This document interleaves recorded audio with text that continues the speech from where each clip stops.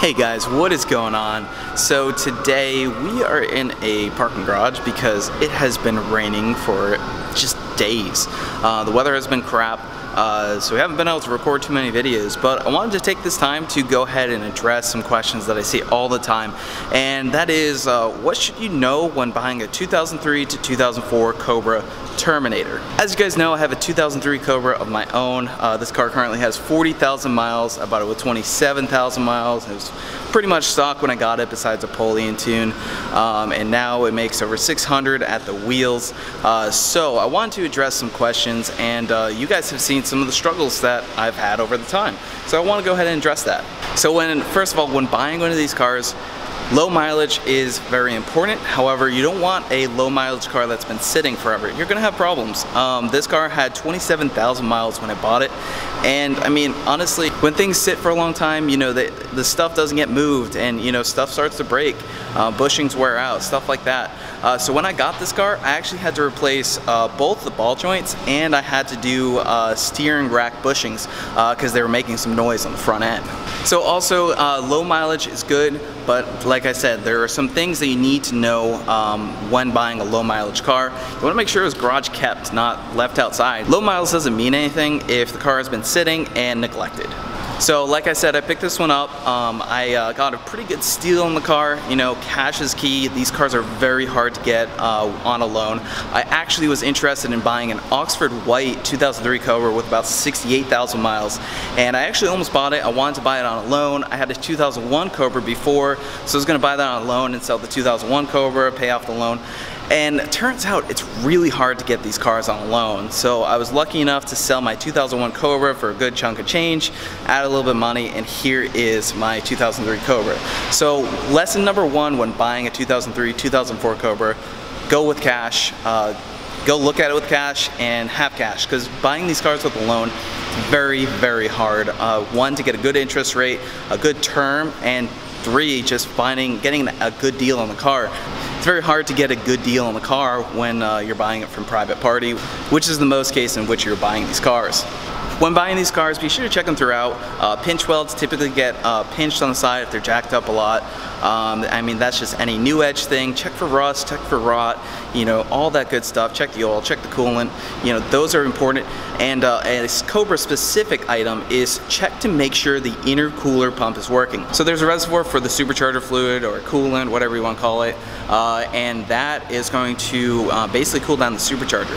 Very, very common for the intercooler pump to go out, and the cars will basically be in limp mode because they'll be getting so hot. And that's not the coolant, it's the supercharger coolant. That's the water that flows through there to cool it down. So it'll be getting so hot, it's going to be pulling time in, the car's going to be slow. It could cause a scenario where it could detonate too. So if you're buying these cars pulleyed, you want to make sure that the car is running good. Also, when you're buying one, you're not going to want to beat on it right away, especially if it's modified. You don't know what tune is in there. These tunes are very important. It's very important that the tune pulls the timing out when the cars get hot, especially at high you know, speed runs. These cars do not like to be heat, so heat plus, you know, timing equals detonation. So you know, you definitely don't want to be in a scenario where you detonate the car and break a piston. So number one, I would definitely suggest getting a tune right after you get the car. And these cars are known for quite a few issues. I mean, the car is not perfect. It's a 2003, it's old. Things happen over time, especially when you're making almost double the horsepower from the factory. Like this one right here is making 600 rear wheel horsepower. These cars made, you know, 390 horsepower at the crank, so it's nearly double what the car made from the factory.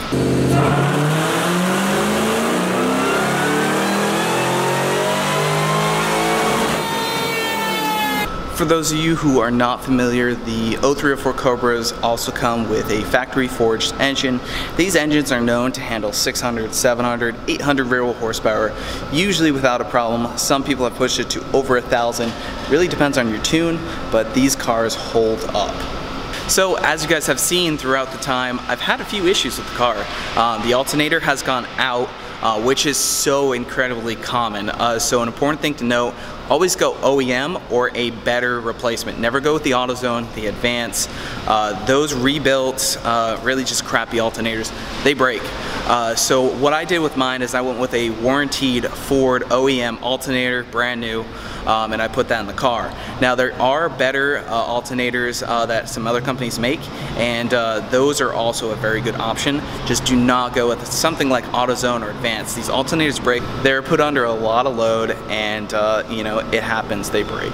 So the other issue I had was a fuel pump fuse broke. That was when I was stuck on the side of the road. If you want to see that video, it's up here. So that is another common issue when you go to the dyno, when you're beating on the car, full throttle. Occasionally you can blow a fuel pump fuse, especially when you're running a fuel pump booster like I am. So I blew the 40 amp fuse. Luckily, all I had to do was put another 40 amp, and it's been fine ever since, and that's been about 2 months. Another common issue is for these third brake lights to have either condensation or an LED out. I don't know if you guys have ever noticed, but I have 3 LEDs out right here. These things are very expensive, as well as the 0304 Cobra chin spoilers, which are also very expensive.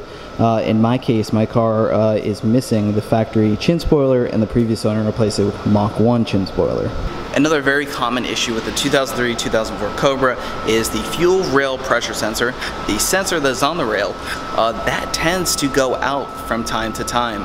And it's not a very good scenario when that goes out, because what can happen is that all the fuel is going to leak down into the cylinders, and it could end up getting fuel into the oil, which then prevents lubrication from happening, which could wash out some bearings. So a very good idea to make sure that if you do have the symptoms of a fuel rail pressure sensor going out, meaning the car won't start, something like that, make sure you change the oil afterwards. If you replace the sensor and the car works, I mean, you need to replace the oil, because the fuel can get in there and it's not a good scenario. So I also had that issue a little while ago. Luckily, all I did was replace the sensor, change the oil, and we were good to go. Another very important thing is to replace your idlers with either your pull lead, stock, or bigger blower. As you guys just saw, one of my idlers just blew up. Just out of the random, and stock idler with 40,000 miles just blew up. So make sure you replace those before they blow up, especially if you're pull lead or bigger blower. Another very common issue is that the throwout bearings squeak on these cars. My car is equipped with a stock clutch, a stock input shaft, and a stock throwout bearing, and this thing squeaks a little bit. So be mindful of that, and when you go to upgrade the clutch, you're going to want to do an upgraded input shaft, and you're also going to want to do a Ford OEM throwout bearing with a good clutch. And I mean, it's very common for these throwout bearings to squeak, squeal, or whatever, especially when they're not Ford OEM. So I'd also like to address the question of, are these cars reliable daily drivers? This car is my daily driver. I do drive Turdzilla, the 2-valve, often too. Yes, they're reliable daily drivers, but it depends how you drive them. If you're racing them every day, you know, stuff's gonna break, it happens. If you beat on the car doesn't like it, you know? There's stuff that just breaks. I mean, if you take the car to the track, just launch it, dump the clutch at 5,000 RPM, you're gonna break a half shaft. I mean, you have to keep these things in mind. So as for the Cobra being a reliable daily driver, it can be, it just depends how you drive it. So another important thing to know is the independent rear suspension on the 2003 and 2004 Cobra. It is one of the biggest difference between the standard GT and the Cobra, and that's including 99 to 01 Cobras and the 0304s. So the 99 Cobras and 01 Cobras, their IRS is very similar, however this one's a bit beefed up. However, you're still going to have some issues with wheel hop, you're still going to have some issues with weak drive shafts, so it's really important to note that the IRS is going to be a limit when you're launching the car, drag racing, stuff like that. However, in my case, I absolutely love the IRS. It handles better in terms of driving quality, and it takes corners so well. And you guys know that have other cars that I can compare it to, it does very, very well. Obviously, it helps to have good rubber on the car. The only suspension mods I have on this car are Steeda X2 ball joints and H&R Race springs. So this car is very stock suspension-wise, it just has lowering springs. So specifically talking about the mods on my car, well, as I stated earlier, It's a 2003 Cobra. It's red fire, 40,000 miles. Currently has an upgraded TVS 2.3 liter supercharger. It also has the GT500 throttle body, the C&L cold air intake, which really doesn't matter, and it's on a 2.8 pulley, which puts it at 18 to 19 psi. As you can see here, for the most part, the car's fairly stock. The blower swap is very, very easy. As for fuel system on the car, it is running 56-pound injectors, which are the same injectors the 1314 GT500s come with, and they're actually dual nozzle injectors instead of the typical 60-pound injectors. The car also has a fuel pump booster in the back, and it has the stock 0304 Cobra twin pumps. So this car actually came with a factory parchment interior, which is basically tan insert with a black outside.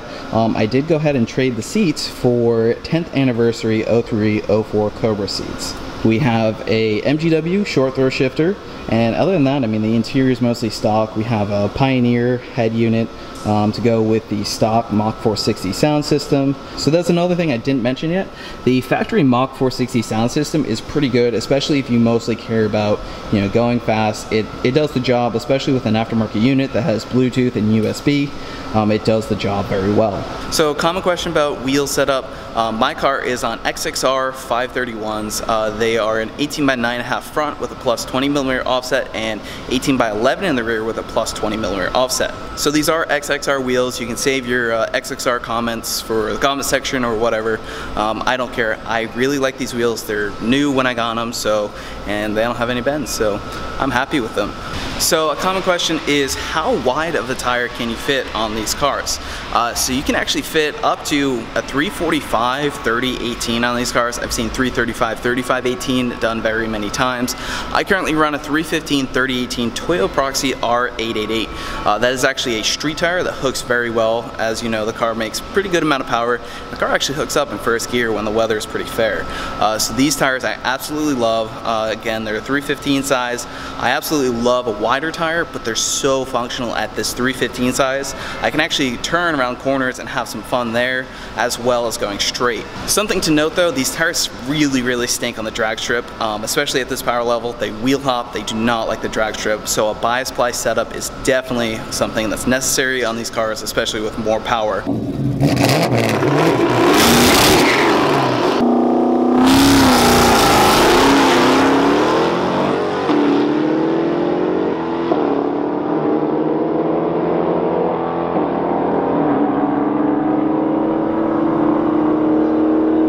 I also get a common question about the flames. How do you do it?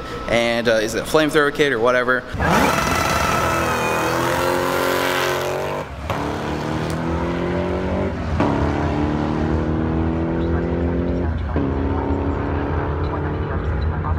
I'm going to tell you something. 11.4 at 121. So the car is equipped with an N2MB watt box. Basically what that is an ignition, two-step, and wide open throttle shifting box. Cuts the ignition while wide open throttle shifting. So what does that mean? I keep my right foot on the gas while shifting, hit the clutch, hit the next gear, and what it does is it cuts the ignition in between gear but keeps the fuel going, so when the ignition comes back, sometimes it'll throw a flame.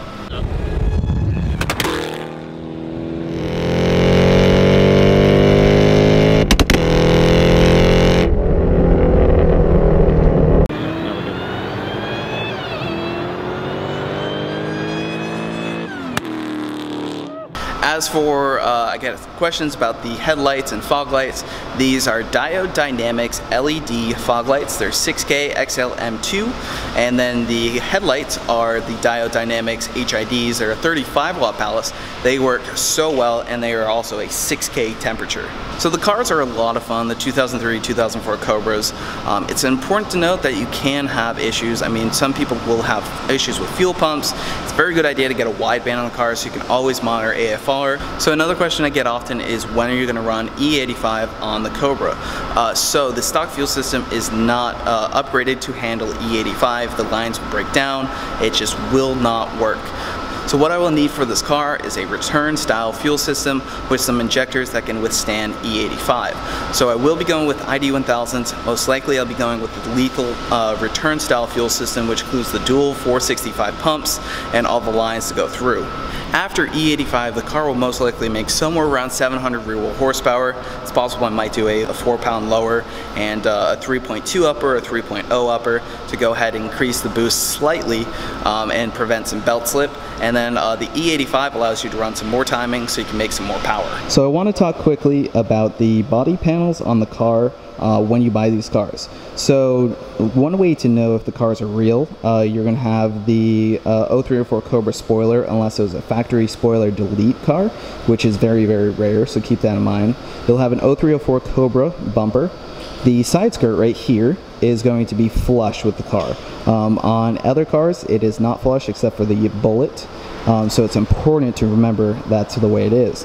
The hood should be the Terminator style hood with the heat extractors. Then the front bumper should be the typical 0304 Cobra front bumper. So those are very important body panels that you should see on the car. I did go ahead and upgrade to the 99-01 Cobra taillights because they have the amber in the corner. It's a very popular upgrade just for the look. On the interior, you should have 0304 Cobra seats. You should have the dash, the cluster, it should say SVT in the center. The boost gauge should be there. So it's very important to check for a bunch of these things. This car is also equipped factory with a T56 transmission, which is very, very good. However, you should note that the 10 spline input shaft is very weak, especially with the power level that the car is now. Hence why I have not taken it to the track yet. I have a McLeod Twin Disc RST and a 26 spline input shaft waiting to go in this car, along with a full drag setup, but I need to get that stuff on the car before I can go to the drag strip with this new power, because the input shaft tends to break, especially the stock clutch, which I'm still running in this car with 600 rear-wheel horsepower. So guys, if you want to know anything more about my Cobra, or if you have questions about buying a Cobra, anything that I did not state in this video, be sure to put them down below in the comment section. I love answering the questions. If you want to know more about the car, on our website, mustanglifestyle.net, there will be a link in the description. There's always a bunch of stuff in there. Be sure to go ahead and check that, and I have a full list of everything done to my Cobra. Of course, there's so much things that I can talk about in this video, but I think I touched on most of what I was trying to get at. So be sure to hit the like button down below, leave a comment, and if you're new here, be sure to hit that subscribe button up there. We always have some awesome videos of the Cobra, the Turdzilla, which is our Project 2 valve Mustang, and of course the Coyotes and every other Mustang that we show on this channel. So guys, we'll see you next time.